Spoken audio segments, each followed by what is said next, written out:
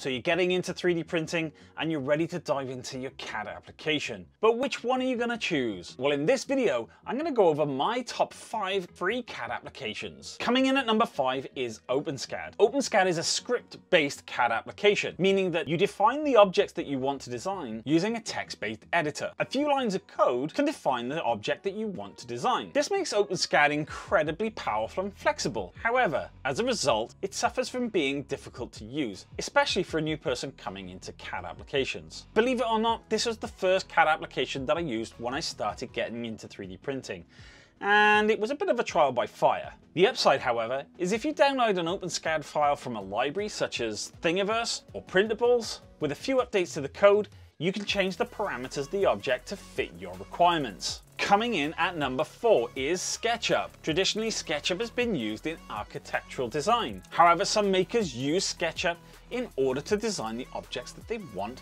using multiple different interfaces, from PCs to iPads to anything which uses a browser for that matter. At its core, SketchUp is a free product. The free product gives you access to SketchUp for the web, a mobile viewer for Android and iOS, 10 gigabytes of cloud storage, limited access to a pre-built model library, and basic import-export capabilities. There are other tiers that SketchUp offers, with multiple different features for each tier, starting at the Go platform price point of $119 per year, the Pro for $299, and Studio for $699. Coming in at number 3 is TinkerCAD.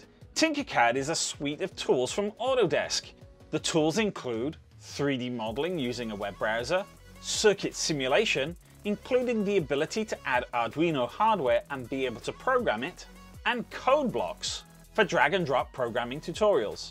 It's worthy noting though, however, if you write some complex Arduino code, the system can run a little bit slow, especially if you're trying to use something like a NeoPixel. But with a feature-rich solution, which gives you 3D CAD, circuit simulation, and programming, TinkerCAD is a solid 3 on my list.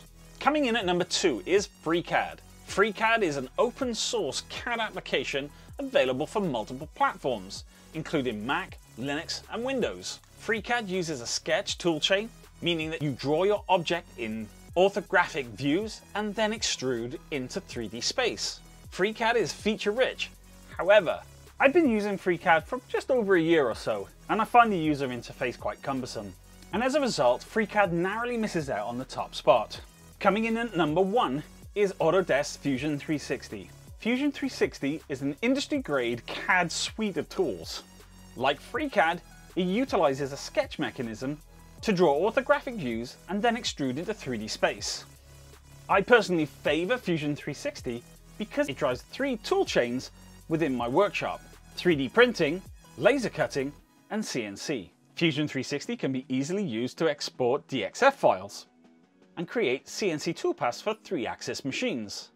Fusion 360 is not without its controversy, however.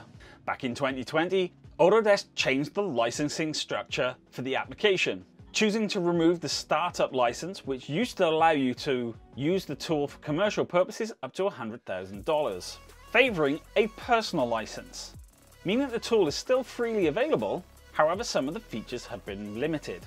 This includes file formats, the number of files that you can have open in the workspace, and also limitation on the CNC tools that you can drive, specifically being limited to 3-axis CNCs.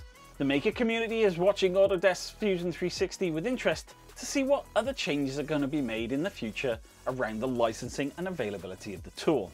Should Fusion 360 not be available in the future, I'm keeping FreeCAD in my back pocket as my backup application. So there it is, my top 5 free CAD applications. Post in the comments if the CAD application that you use is not in my list. If you want to know more, why not check out one of these videos just here.